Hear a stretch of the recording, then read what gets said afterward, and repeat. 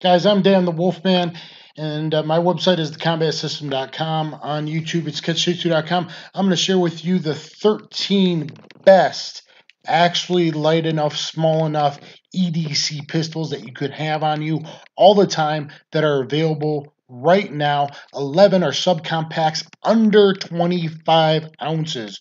Most pistols are over that. Under 25 ounces that offer the most capacity. For the subcompacts, guys, 11 of them, they're going to have at least 9 rounds in gun of 45 or more, and 11 or more rounds available in 9mm. I'm also going to share with you 2 micro or backup guns. And guys, in my opinion, a backup gun should always be kept on you, preferably in the offside front pocket. Muscle memory will have it always there, even when that's the only gun you can carry in a non-permissive or work environment. And if you do have your subcompact on you guys, that backup there, that does a lot of very good things for you, like being able to have your hand on your gun when someone confronts you or when you're walking to and from your car in transitional spaces.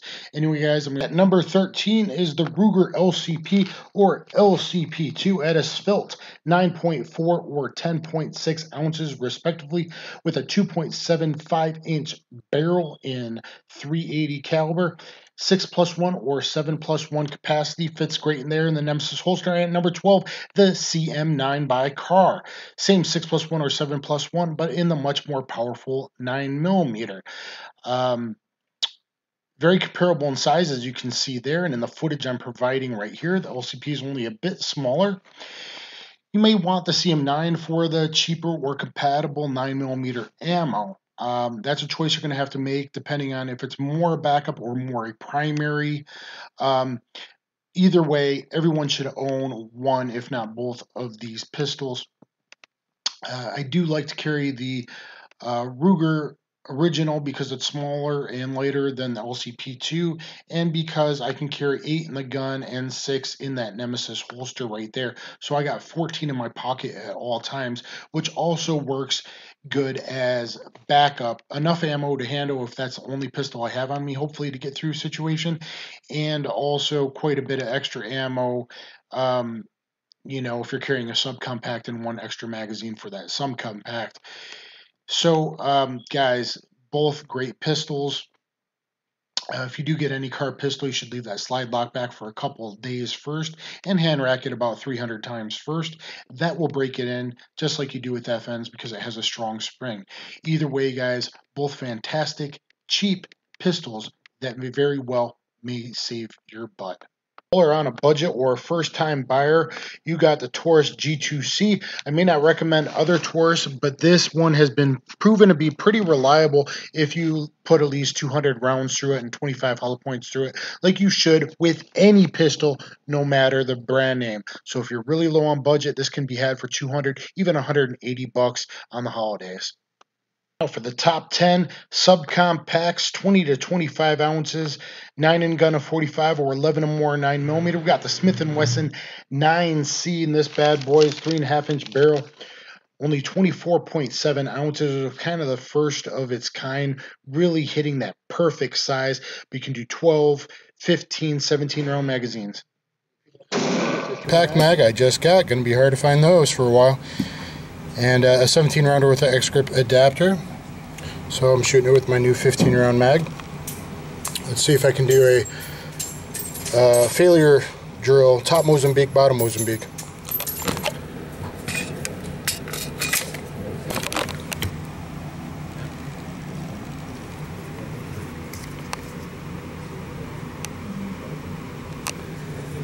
Smith & Wesson 9C with a 12+2 +2 McGar. You just got to sand it down a little bit. Pinky still sticks out a little bit, but it's actually helping me keep control, keep the muzzle down, and rapid fire. It seems I'm shooting the hottest.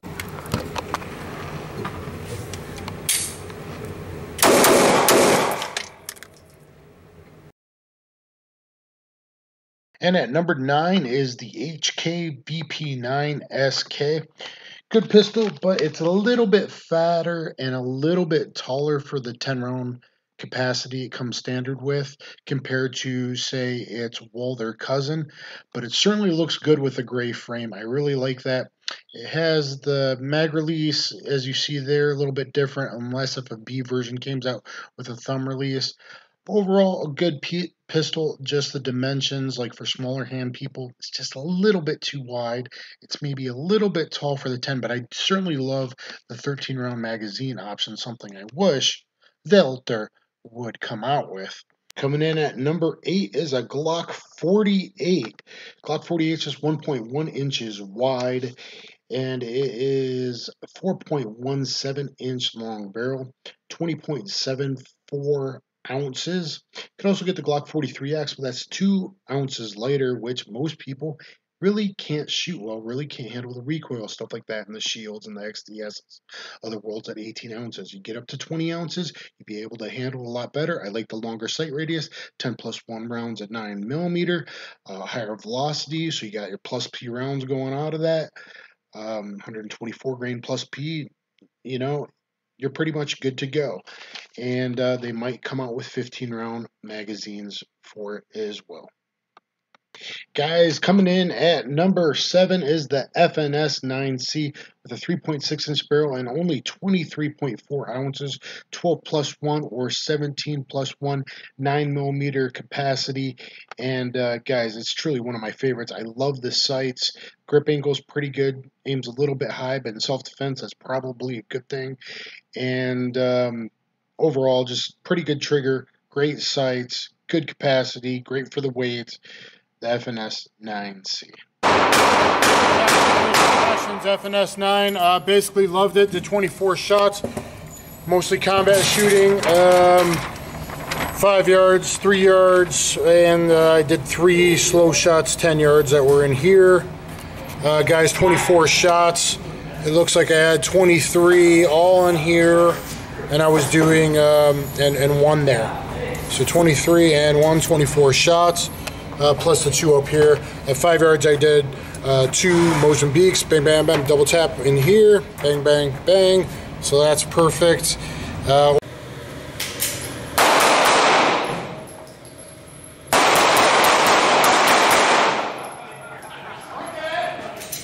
Coming in at number 6 is the CZP-10S. And guys, this should turn out to be basically a better version of the Smith or FN9C. Same size, 3.5-inch barrel, but this is optics ready.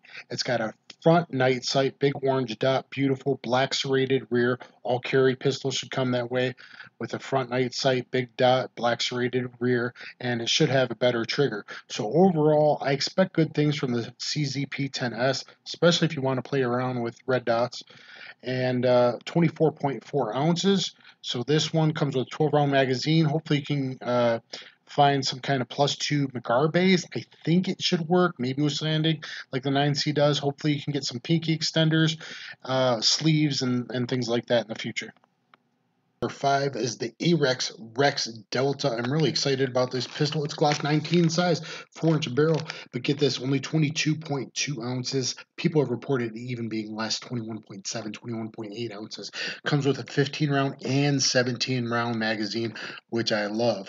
Now, if it would only come in an LE version with a third 17-round magazine and a front night sight, then I would definitely buy it, but I'm definitely considering this one. It supposedly has a good but unique trigger with some interesting staging.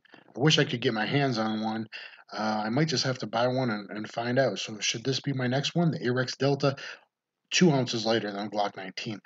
This offers the most capacity to weight ratio that's out there. And at number 4 is the XL. And yes, that's the SIG P365 XL. And it's only 20.7 ounces with a 3.7-inch barrel. Comes in 12-round capacity, but you can also get 15-rounders for it. They're about to ship. You can see a picture coming up in a second. So, you know, this is a very interesting pistol. It's also supposed to be a tad bit wider, 1.1 inches compared to 1 inch. If that's true, I will personally like it better because I have extra large hands. So the 365 already, guys, I'll show you footage of that. in a little bit. Comes with great sights, a great trigger. This is going to have a flat trigger as well over the standard 365. At number 3 is the Walther PPQ SC, guys. One of my personal favorites is sitting right next to me right now at only 21.2 ounces, 10+1 or 15+1, and boy, it balances really good with the 15+1 in it. Great for the hip that way. 10+1, great for shorts, cargo pockets, in the front pockets, not the cargo pocket. But anyway, the PPQ SC is a great, accurate pistol, guys. And watch my PPQ SC versus 365 video. I'll show you some clips now. Very popular video. Watch my other videos to talk about the size difference, and I even throw an LCP comparison in here as well. Check out that video. Not going to do everything today.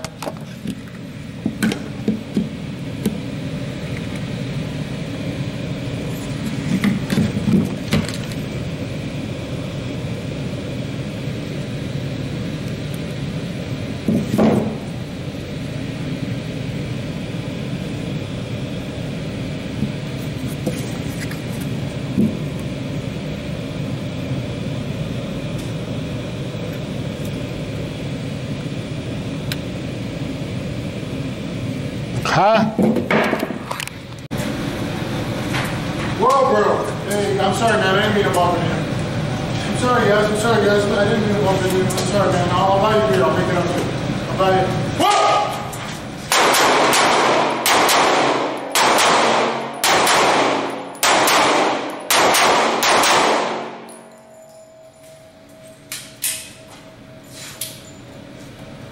Excellent.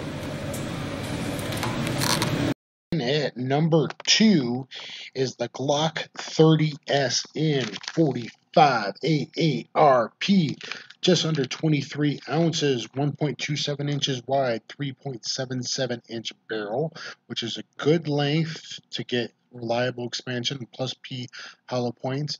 This was basically the brainchild of LAPD SIS members who, you know, take out multiple violent felons.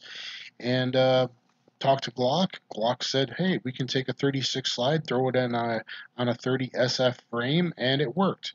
And then they started producing them, just needed a different slide stop, higher velocity speed. But basically, guys, this will get it done. 10+1, you can get 9+1, you can use the 13+1. So as far as so-called firepower and capacity for weight, the Glock 30S is hard to beat. I don't mind the rear bucket. I would throw on a front night sight like a cap or something. And, you know, this could be it. With the 365 XL, with the 30S, or with the Rex Delta. Which one should I get next? Guys, let me know your thoughts. I don't recommend 45, especially lightweight, for inexperienced shooter, guys. If you're inexperienced, if you haven't competed, you haven't shot your whole life, if you flinch it off, you're not an excellent shot, stick with 9mm. If you are very experienced, then you're experienced enough to make that choice what you prefer. One winner for value and older guys like me is the Car CW 45, just 21.7 ounces, only 1 inch wide, but you can make an 8-round act mag fit, so it's 9 rounds in gun, guys. And the CW 45 is quite a value as long as you know how to break it in properly. And I really enjoy this pistol, but really any of the pistols in my video. Like I said, with cars especially, cars and FNs, really, you want to lock that slide back for 1 or 2 days. You want to hand cycle at least 200 times. I think I got like 330 or so. I've done workout routines of cycling it 100 times in a row. And then even on the last little bit, that goes a little bit farther from lockup. Let's talk about this trigger. Okay. It's a double action, lightweight, 5-pound double action, striker fired, not hammer fired gun. So very, very unique. So, you know, especially you skinny people thinking about appendix carrying, this is only 1 inch thick. The 9mm are only 0.9 inches thick. And, you know, the safety is the heavy trigger. Not heavy trigger, but long trigger. So long, but smooth, kind of stacking up in weight. And there's the wall. And there's the break. Here's the reset. It's a long reset, which I hope I don't mind. And I think at 45 I won't mind a 9mm, you know, because of the time to get back on target, because of the muzzle flip, if you will. I don't think I'll mind as much. Maybe a 9mm I would. I fired the CM9, the smaller pocket 9 before. This is the intermediate size. So long, but light and very crisp, very smooth and break.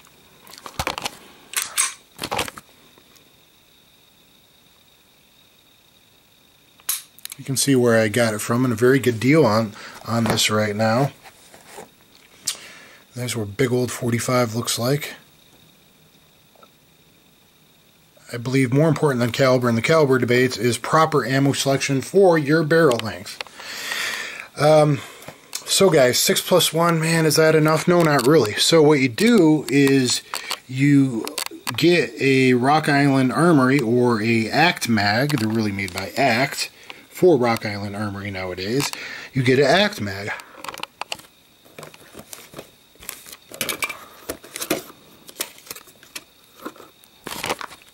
You might want to take note of where I got that.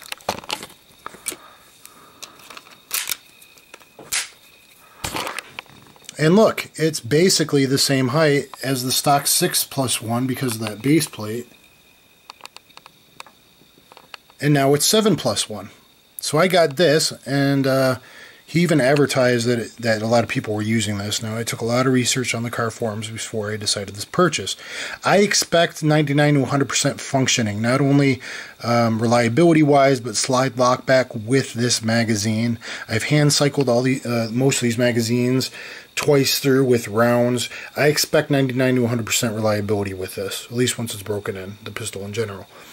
So now I got a really nice package of 8 rounds of 45. Pretty good, pretty good. I would prefer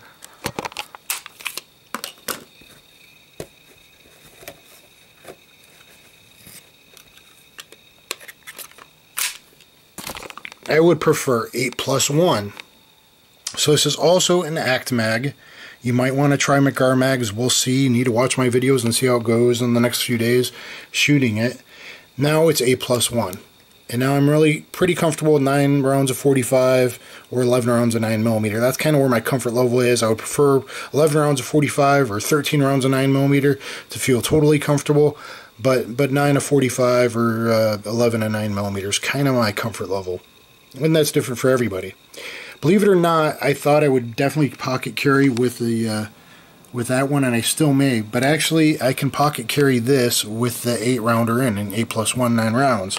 And the shorts that I'm wearing, Walmart cargo shorts, and the Nemesis holster. Will to full shoulder. I'm just doing slide focus, and instead of this, I'm doing this. And the way that these sights work, that's giving me a pointing reference, actually, for point shooting. I think I'm going to keep practicing that. I think for 5 yards and in, this is going to be a point shoot type of gun for me. I'm definitely